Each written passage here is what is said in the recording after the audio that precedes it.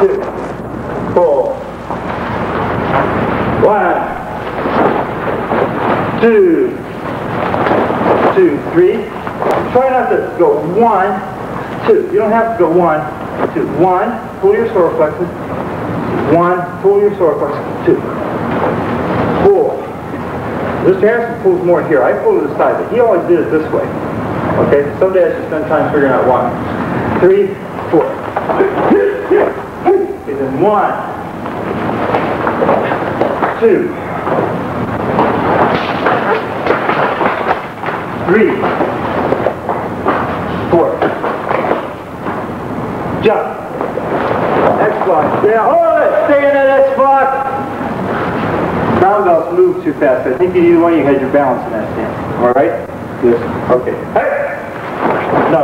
Don't pop from there. You're here. Just step out and like this. Cross stance. Then step across behind, like this.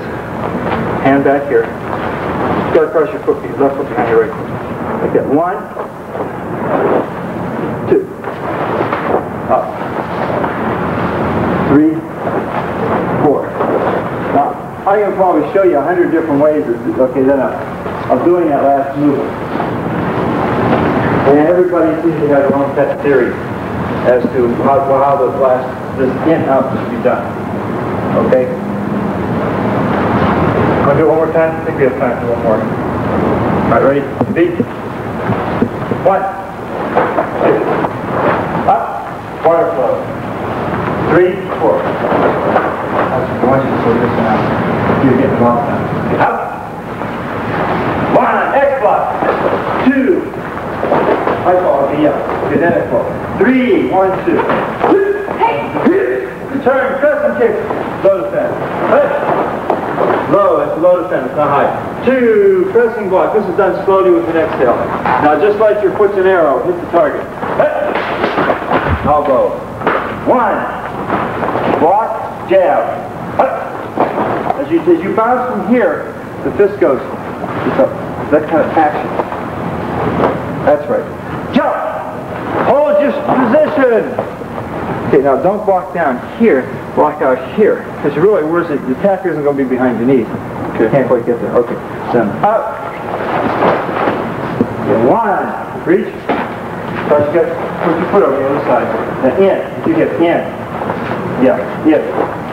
Okay, wait. You were like this. What you did was you stepped way over here. You stepped too far and you threw yourself up.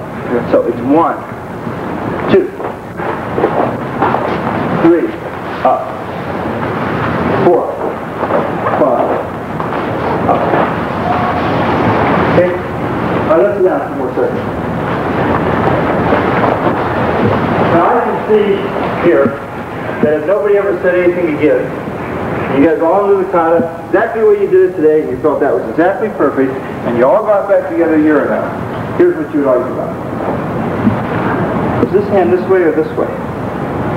No, it's up here. See?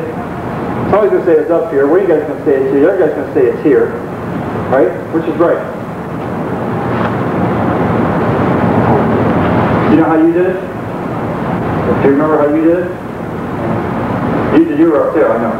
You were sure? Okay, I didn't memorize you. How was your hand? You're positive. Sure. Larry? How was yours? Do you remember? One of you two, and I don't remember which one was this way. One of yours was this way. I remember you being this way, and I remember him being high up here. That's what gave me the idea of talking about this. See how easy it is all of a sudden to come out with 3 different ways doing the same movement? Okay? I always learned it. I do it this way, my wife does it this way. See, I can find it. I pull here. Yeah, I think my wife does it. Now, does that really necessarily change the kata? Come take a look.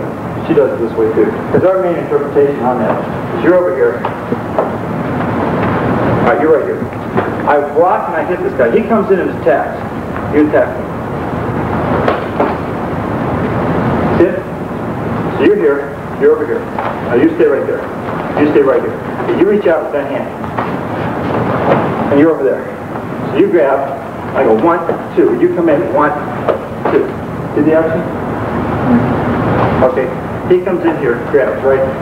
1, 2, he comes here. 1, 2. Same thing. But that's the type of movement it is. Here's another interpretation of the same thing. He grabs. Put that hand. Grab his shoulder.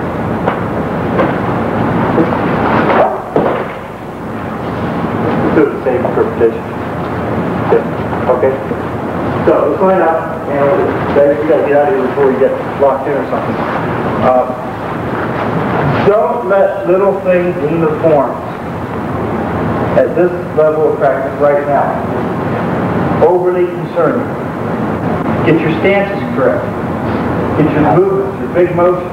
We can take out elbows going out, point here or here. But if I have you think of your hands all the time, are you going to remember what direction to go? Probably not. Why should I get you involved in little things that make you little people? Or narrow your mind down? Let's let you look at the overall view. And then we can get, once you understand that, then you can start to see the principles behind the actions. And once you understand how your hips rise, then maybe you understand how your wrist has to go. See? The wrist, all the time. Pump, down, bottom, up. There's a strong twisting. The same push-pull that you do with your hips, you do with your wrist. And that comes out in the product. See, 1. See my 1. Palm, palm. Palm up, palm down. See? See my palm? 1, 2. See how they always rotate 180 degrees at the beginning of that kata? 1. 1, 2, 3. Arms way down. 4, 5. Here, 1, 2. All the time. So we can then study at the advanced level. Like you guys level, when you know the kata, then we can look at those things.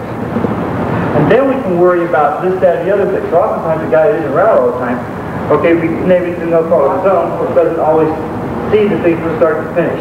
He gets the beginning and the end, just the middle, or just gets the middle and doesn't see the beginning or end. Okay? And you shouldn't let things like that get you. I've seen so many arguments among go around out of the kata and black horses yarn practice. Okay? Correct. Thank you. I hope I helped a little bit tonight. Anybody who